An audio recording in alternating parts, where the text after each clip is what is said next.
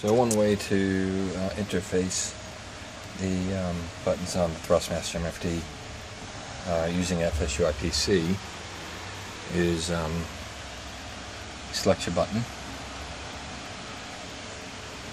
go up to Addons-FSUIPC, buttons and switches. In this case we've got a profile specific.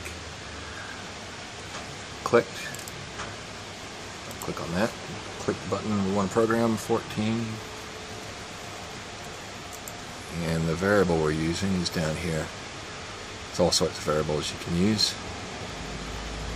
We're using an LVAR, specific to the F11. Click on that one, and I match up with that, which aligns to the XML file. And I have to go out of the cockpit and into the keyboard. So we just punch in 14, and then we'll OK that. That should work.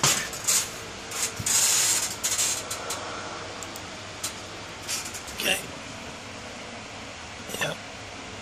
I've programmed these other pages. Did it all the same way.